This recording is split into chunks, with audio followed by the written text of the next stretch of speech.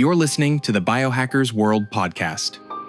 Welcome back. I'm Josh Black, and I am super excited to be coming to you live from Chicago at Biohackers World. We're going to have a really, really awesome conversation today. I want to welcome Shah Haq. Welcome. Thank you. Shah, tell us a little bit. You're with Oxygen Health Systems. I've been looking forward to this conversation quite a bit. So I do a lot of longevity coaching, a lot of different modalities, and I think Hyperbaric is sort of it's trending now a little bit. People are starting to realize some of the benefits. But I want to talk a little bit first about how you got into this space. You have a fun journey, so tell me a little bit. So, very good question. I also find myself to be in this space sort of by accident. So the founder of the company, Michael Carroll, and I, we were Bell Labs nerds. We were Bell Labs engineers, electrical engineers, both by education. From there, when you work in a corporate environment, getting tired of this corporate indentured servitude in perpetuity, you figure out that there's something better that you can do. So after working for so many years with Bell Labs and Hewlett-Packard, Nokia, and then finally had a stint with AbbVie, the third largest global pharmaceutical company. I have a lot of respect for the pharmaceutical company, coming from both inside and looking at it from outside as well. When I learned that the AbbVie, the corporation that is well known for innovation, I started to think that what is it that we can do that would change both from the pharmacological perspective and also from the wellness perspective. And it just happened so at that time Michael Carroll had started the company, my former Bell Labs engineering colleague, and he was getting a bit of traction with the wellness, the nutrition, and a whole bunch of other products. And at that time, unfortunately, he was also suffering from major health issues, such as he had stage 4 non-Hodgkin lymphoma. So it hit me personally quite a bit. So I left AbbVie, joined him, two Bell Labs friends getting together, and then we started to say, what if the Hewlett-Packard philosophy, what if we do this? What if we introduce the Hyperbaric into this wellness space? And then rest is just snowball effect. I like the what if. The what if is a little bit similar to the why not, right? What are you afraid of? Right. And I think too often we're afraid of getting sued. We're afraid of doing something negatively, switching up our own routine. I mean, any of these things that are sort of silly, really. Right. I mean, in reality, those risks are pretty small. So. Let's now transition. So you got involved, you started in this hyperbaric world, right? AbbVie, by the way, for anybody who's interested, is just sort of like up the street from where we're at right now, so it's sort of in our backyard.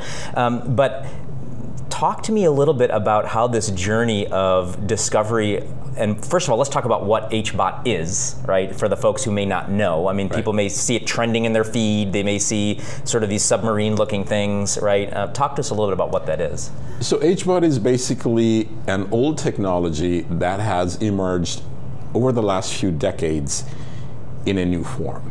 HBOT stands for Hyperbaric Oxygen Therapy. There are two types of HBOT. One is mHBOT. M is in small.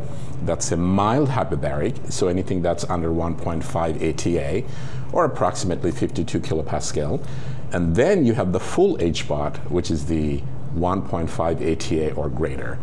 Now it can go as high as 3, 4, 5 ATA, but the question is, a normal human being, you're in great health, Josh, can you get to 2.4 or 3.0 at a reasonable amount of time? The question is,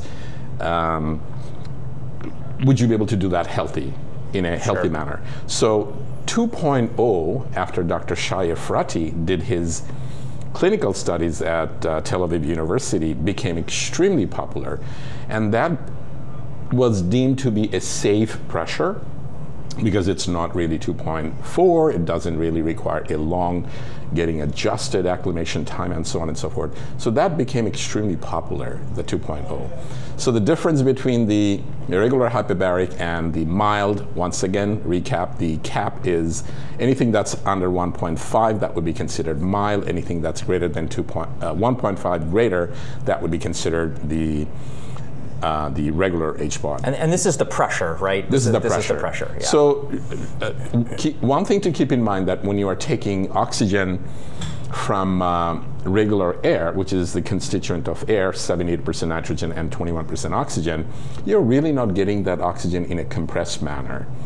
What HBOT does, it takes the pressure as it increases, and you're constantly pumping more compressed air, of which 21% is oxygen. You are adding increased number of moles, and that gets absorbed into your blood plasma. Your primary oxygen transport mechanism is hemoglobin, 98%, 98.5. And then the additional 1 to 1.5% would be through plasma. By inducing the pressure, now you're increasing the plasma infused oxygen as the oxygen is getting through the 100,000 kilometer of your vascular network, and that's where we're making the oxygen available throughout the body. This is super fascinating. So I mean, I know that we're going a little deep here, so I want to sort of pull it back for a minute and connect this to something that I think a lot of the audience may understand. You know, when we talk about VO2 max, right, as a predictor of longevity, part of that is the body's, well, not part of it, it is the actual way that your body efficiency and how your body is using oxygen, right? And so if we sort of connect at a super high level, right, the idea that we're actually getting more oxygen in our cells, in our blood, throughout our entire body, it, like, do the math on that, right? I mean, there are a lot of upstream things that affect when we're doing that sort of at the base level. Correct. How does that play into something like VO2 max? What would we expect? So there are two types of hyperbaric that you can use. One is the regular hyperbaric at BMR, basal metabolic rate, and then there's another hyperbaric that some athletes do. They exercise in it. The VO2 max that you refer to is the VO2 max based hyperbaric. So it would allow you to have that increased VO2 max when you're doing the exercise. Now, the world record, I believe this Scandinavian guy, he consumed about 100 milliliter per kg per minute. Now, he did a huge amount of practice, and that's how you got to that level. Normally, you and I are breathing right now between 3 to 3.5 milliliter per kg per minute of oxygen. When you do exercise in hyperbaric, your VO2 max through that exercise, getting greater absorption into the plasma and available of oxygen throughout the body, you are potentially creating a platform to increase that. Hence the indicator for longevity. So you do, I read through some of the notes right before we talked. I know that you've done a lot of work with some professional athletes and teams. So sort of, continuing this sort of line, right? What are you seeing? What kind of improvements are you seeing? And what is the overall feeling in professional sports? Because a lot of times when you have new modalities, right, I always tell folks, look at horses and professional athletes, right? Like big money in horses, big money in professional athletics. Those are two places that we can look to sort of like validate some of these, these things. Correct. So from the professional perspective, trend basically drives, but when you are talking about professional team, they don't fall for the trend. They go by what their director of sports medicine, director of high performance, and equivalent title, they are physicians. So they not only take a look at the trend, they also look at the numbers. For example, in our case as providers, we had helped New York Yankees, New York Giants. That little half a second to a second performance gain would spell a win or a loss. Or Pittsburgh Penguins, which is the team where they put their players through this session, and then they literally measure their performance. So once you have measurable performance or matrix that can be quantified not only through numbers but also in the field, it's not only a trend. So the teams that we've supported I've already mentioned Twins, the Yankees, the Giants, Pittsburgh Penguins. Inter Miami, where Messi is right now. San Diego Padres, or some of the world boxing champions such as Canelo, Álvarez. He's also reached out to us, and he also is using Hyperbaric. So what does that look like in the professional context? And then I want to bring it back to what this means for everybody else, right? But what does that mean in a professional context? How often are these guys, as part of the toolkit, right? Because I think it's important that everybody understands whether it's vitamin D or hyperbaric, right? It's part of a toolkit of things. Nothing is we're not solving aging, right? We're not solving optimization with one tool, right? We have multiple tools that we're using, and this is one of those tools. Right. So what does that look like as far as that tool? How often are they using it? Like, what is that, how does that work? For a typical professional team, they would make them available either at their, I'll just use a baseball example, spring training. Or in the case of a field stadium, they would make them available in their home base stadiums, and then they train their players how to use this machine. And it's self-sustaining, meaning they can go in at any given hours. We have created the instructions on how to use it. It's very important to make it self-sustainable. Once they follow that instruction, they have a log, and then the director of high performance, under which you have the trainer, they get to measure how often they've used, and they have a protocol that this many number of times you should be using. General recommendation is 3 to 5 times a week. If the players cannot find the time, make it up as you go, and then each session should last about 60 to 90 minutes. So in the case of, let's say, Chicago Fire, not too far from here, they put their players through those regimens, and then they measure their performance. I have spoken to some of these players myself, and I would ask them, hey, can you quantify some of the performance gains that you have received? And they would tell me that now they have a lot more energy in the field. They get to kick, or they get to do certain things in a manner that they thought was not possible. So is that through sort of like enhanced recovery more than anything else? It's both, because when you're in the field and you're exerting your body and pushing your body to the limit, you do create micro tear. And that micro tear, without the oxygen therapy, may or may not get adequate time, the T, to repair. By putting that oxygen modality, HBOT modality, now you're compensating for that recovery time. So you are actually enhancing the recovery, building with the proper diet, building the recovery time frame from here to a very shorter period of time, and now you're back ready, meaning you're ready to go back to the field doing that same performance. And when you do this repeated number of times, your benefits would continue to. So you're saying this is almost like going to the gym and lifting or running or any of those other things, right? That we sort of like layer and build, and the more that we use an HBOT, the greater the benefit. Josh, you gave a fantastic example. Yes, when you go to the gym, you cause a micro tear, and you replenish, and then you go back, give it a rest, and then you keep doing that, and that's how you build muscle. Same thing here. You're putting oxygen, repairing, and now you have the greater capability of absorbing more oxygen and repair. So what about folks who actually have an injury, right? So let's sort of move to the folks, like, I mean, obviously I'm going to the gym and lifting, so I have those little micro tears, right? Correct. Every 4 days a week, right, when I'm going. But that sort of is not an injury, that is a good stressor, right? But what about the folks that have a meniscus tear or a rotator cuff injury or a calf strain? How does this really benefit them in their recovery? Gotcha. So there's a concept called angiogenesis. In a normal 1 ATM, your oxygen transport mechanism may or may not be able to supply the oxygen to replenish the loss that the body has incurred in an injury.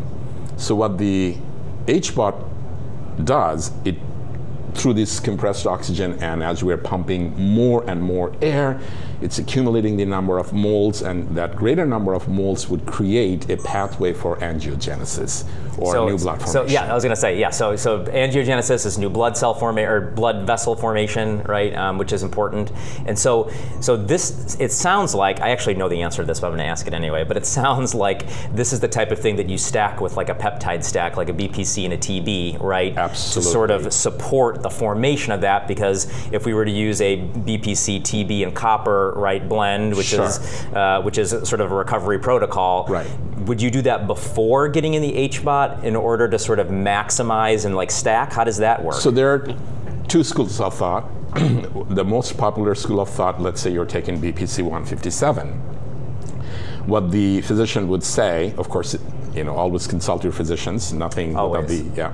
So what the physician would say, in order to make it more bioavailable throughout your 100,000 kilometer of capillary network, do that just before hyperbaric. So now it has dissolved and you're going into the hyperbaric, it would have greater probability of traveling through the almost, much length of that, a good chunk of that length of 100,000 kilometer.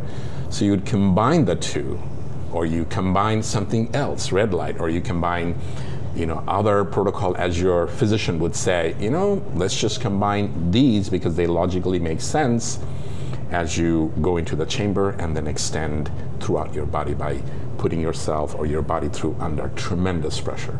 So, I mean, this stuff is fascinating to me personally, so I always love like talking about this. What about those in the audience that are really curious about the evidence behind this, right? So I'm a Medicine 3.0 guy. Sorry, I'm just going to whack my microphone. I'm a Medicine 3.0 guy. I love evidence, right? I love studies. I love the data, and you talked about that a little bit earlier. What data do we have? I mean, this is an older technology, so we do have some history here. Correct. What's the actual data behind this? Very good question. I, coming from a science background, so are you, Josh, always rely on data, and the data would have to be a credible source. So you go to PubMed, NIH, clinicaltrials.gov. These are PubMed, NIH. That's our nation's #1 custodian for clinical data. Mm-hmm. Carnegie Mellon, Mayo Clinic, Johns Hopkins, #1 institution for preventive medicine. Tel Aviv University research centers. And you would see, away from those 13 indications that have already been approved by FDA, now physicians, surgeons, and clinicians alike are exploring the additional technology that are emerging. So if you go to those sites, you would always find that there are clinical data also is suggesting there are reported benefits. In some cases, additional research or clinical trials are needed, and in other cases, they are very close to getting the benefits, published in credible journals.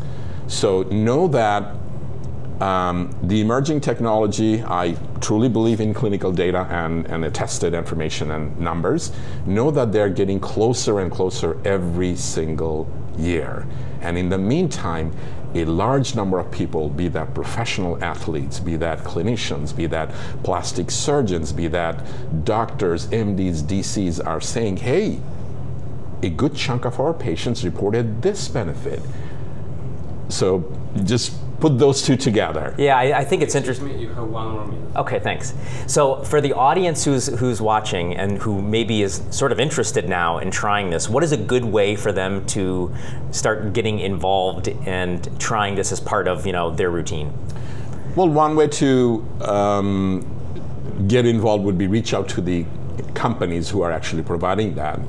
We are from Oxygen Health Systems providing 40 different models of this chamber, and find out what is the best model for you. What is the model that would be best suited for your application? If you're a plastic surgeon, reach out and figure out for your neck up or neck down plastic surgery, what kind of chamber would be best for your patient. Comfort, the ease of use, the sustainability, and all of those. You need to find that and then reach out and take the action. This is great. I feel like there's a lot more to be had here, and since you're in Chicago, I'd love to have you back on so that we can maybe get like a full 60 or 90 minutes and go deep. We'll love it, Josh. So let's do that again. But for now, Shah, this has been a pleasure. I appreciate that. I hope that this has been helpful for everybody here. Remember, we're live from Chicago. I hope this was an eye-opening, data-driven conversation, and we can't wait to see you next time. Thank you, Josh. Thank you, everyone. Come join us at Biohacker Miami, November 1st and 2nd.